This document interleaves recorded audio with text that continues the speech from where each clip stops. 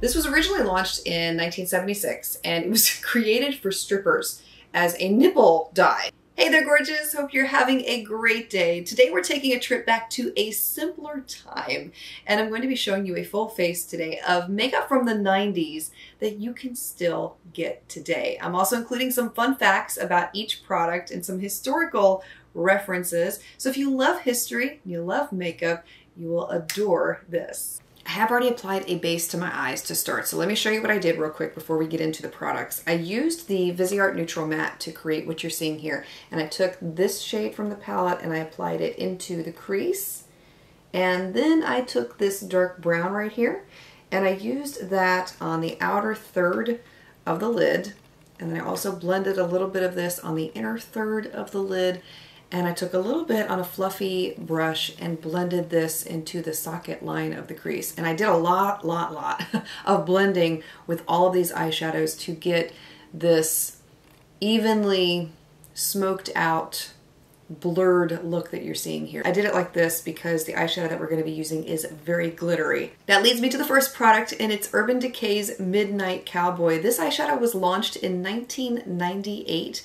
It's a pink shimmery champagne shade, a little bit of glitter mixed in the formula there, and we're going to be applying this directly into the center of the lid. I'm applying this wet, by the way, so I spritzed it with a little bit of setting spray. I didn't know the history behind Urban Decay, so it was really fascinating to research it for this video, but it turns out that they launched in 1996 and it was created by two women in their kitchen, had no chemistry experience whatsoever. They just decided they wanted makeup products that were outside of the norm. They wanted something that was more edgy. And it definitely was for the time that it came out. When they first launched in 1996, they had 12 nail polishes and 10 lipsticks. And the nail polishes had this green and purple colors. They were colors that were not ever really seen before. And the lipsticks that you can still find today, I believe, had names like Rust, Smog, and Plague. And the way that they catapulted themselves to where they are now was Wendy, one of the founders of Urban Decay, attended music festivals specifically targeting Gwen Stefani and Shirley Manson and asking them to try their cosmetics. And so that was what helped put them on the map. So it just goes to show you, even if you feel like you have no experience, if you have a business or an idea, you can do it. If they can do it, you can do it. One of my most favorite makeup products that I fondly remember using in the 90s was Max Factor's 2000 Calorie mascara. This one. But what happened is Max Factor lost relevance and market share in the United States, and in 2010 Procter & Gamble decided to pull US distribution and focus on their CoverGirl makeup line. And Max Factor moved their production to the UK and Russia, and now they have $1.2 billion in annual sales. Unfortunately, this is not the same formula as what I so fondly remember in the 90s. It was a very thick, volumizing mascara, and it's thinner now, it's drier. While you can still get this if you special order it from the UK, it's not as good as it once was.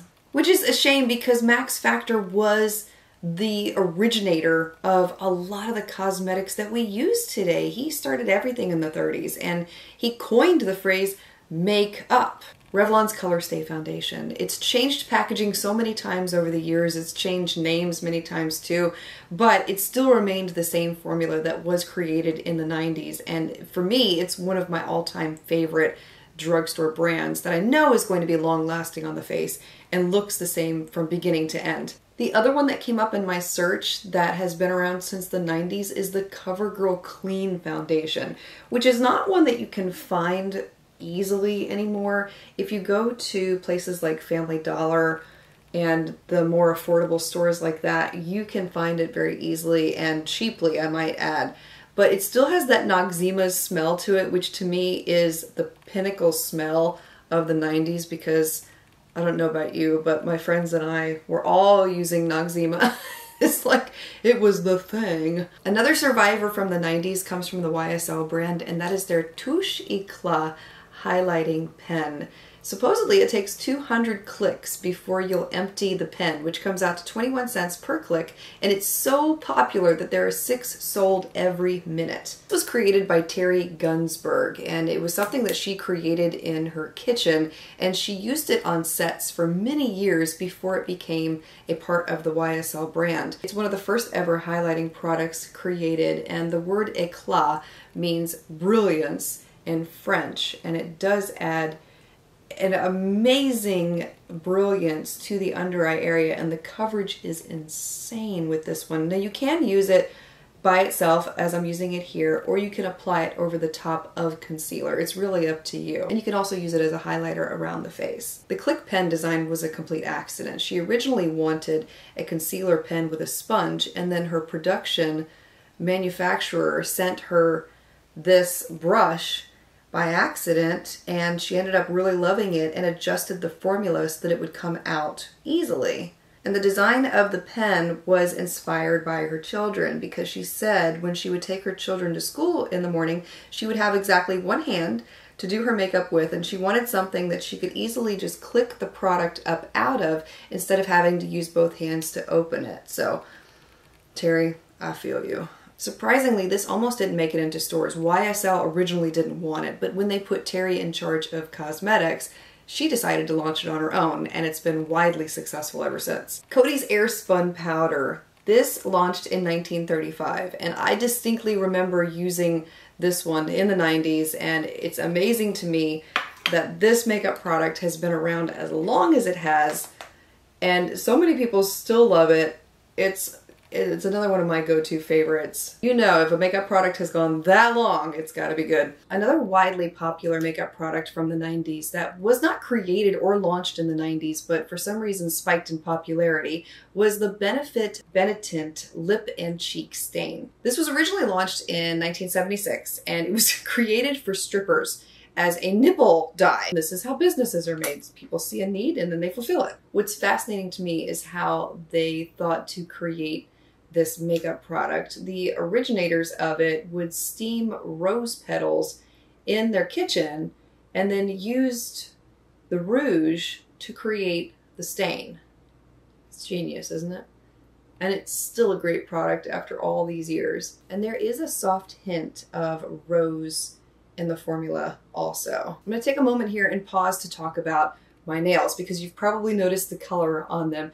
This is Chanel's Vamp nail polish. This came out in 1994. It was made for Paris Fashion Week, and Karl Lagerfeld was also looking for a dark nail polish to use in black and white photography for his line in 1995, which is why this was created. When it was created, there was a 6 to 12 month waiting list just to get it. Unfortunately, this particular color is not available anymore, but they do have one very similar that they have replaced it with called Rouge Noir. By comparison, it's a little bit deeper in color, so it's not exact what you're seeing here, but I've looked at them side by side and they are so similar that you really cannot tell. So if you like this color, it is still available. And I have to say too, the Chanel nail polish has really astounded me. I bought this years ago. I'm talking back in 2014, 2015, somewhere in there, and it still is like brand new. There was no clumpiness when I went to go use it today. I was amazed at how good it was after all these years. One of the makeup products that went viral, I think it was last year, is one that is not new to the market at all. It's been around for decades, but it just picked up steam on TikTok, and that was Clinique's Black Honey. This was originally created in 1971. It came in a pot. It was not like this. And it was the first makeup of its kind to be so popular because it created a no makeup look. And it was universally flattering to many different complexions and skin tones.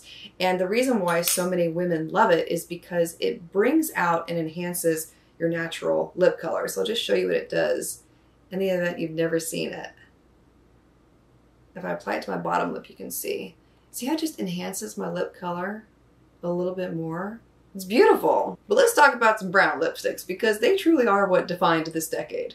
Brown lipstick, as we know it, at least the cool brown lipstick, was birthed in the 90s. Before the 90s, it was mainly reds and pinks, and that was all you saw. In October 1990, Rolling Stone had a cover with the women of Twin Peaks, and they are all wearing this brownish red lipstick, and this is where the trend really picked up steam. Additionally, in 1991, Bobbi Brown was also a forerunner with this brown lipstick trend when she added 10 brown-hued shades to fill the void that she saw in the market for wearable, more simplistic makeup. MAC was also another really popular brand in the 90s, and they had 4 lipsticks that were on trend for this decade that are still available today. And they are MAC's Creme de Nude, which I absolutely love, Taupe, Whirl, and Cherish. But the 2 lipsticks that stood out to me the most in terms of memory back to this decade were from Revlon. So those are the ones I'm going to be showing you today. The first one is Rum Raisin. This was that brownish red hue that was so popular. I remember Drew Barrymore wore this one a lot in the 90s, and I wore it a lot myself. I remember distinctly wearing this shade. My dad didn't like it, but The other one was Revlon's Coffee Bean. This is not as red-brown as Rum Raisin. It's a little bit more of a brown shade by comparison, still on trend and still available today. And I just discovered that I had a poppy seed in my teeth this whole time. Oh well, now you know I'm human. If you enjoyed today's video, please give it a thumbs up, and don't forget to subscribe if you want to be notified of new videos like this in the future. Let me know which fact you found most fascinating today. And if you use any of these products, feel free to share that below as well. Enjoy your weekend. I'm wishing you a beautifully blessed one ahead. I speak love, peace, and joy into you and into your home, and look forward to seeing you again next time.